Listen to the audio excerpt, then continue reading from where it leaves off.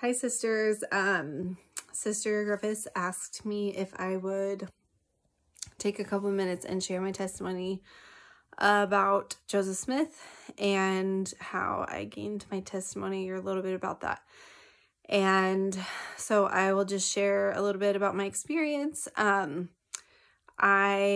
remember, so I grew up in the church. My parents raised me in the church, and I was baptized when I was 8. And when I was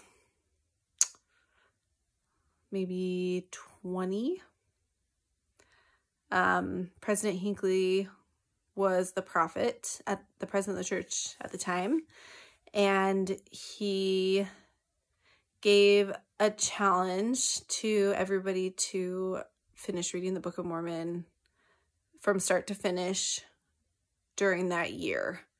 So I don't know for sure what year that was, maybe 2005 or something. And so it's kind of sad because I was a seminary kid and, like I said, grew up in the church, but I guess I didn't have a super solid habit of scripture study, and I really hadn't felt like I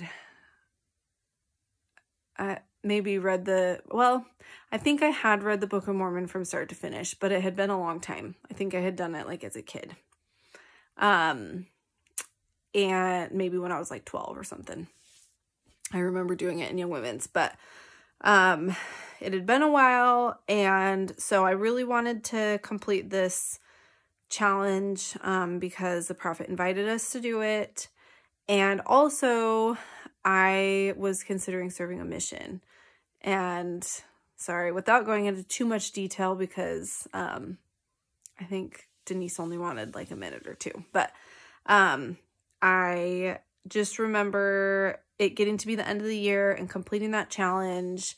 And I really just believe that when the prophet gives us, instructions or like specific counsel or challenges, and when we have the faith to do those things, I mean, reading the Book of Mormon or reading the scriptures is something that we've been invited to do anyway. But I think when we have a special invitation from a prophet, then there are also special blessings that come along with that. And so it was really important, felt really important to me at that time to just have a meaningful experience with the Book of Mormon and really feel like I could get an answer about its truthfulness and truthfulness of the restoration. And part of the reason that felt really important to me was that I wanted to serve a mission, and I just really wanted to, I was looking for some kind of special experience to kind of have under my belt.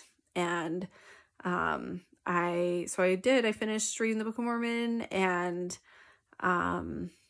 I was at my parents' house. I think it was probably Christmas break because it was the end of that year. And so I was home from the semester of college, and yeah, I remember finishing. I remember kneeling down and praying and asking to know that the Book of Mormon was true. And I can remember the special feeling that I had letting me know that it is true.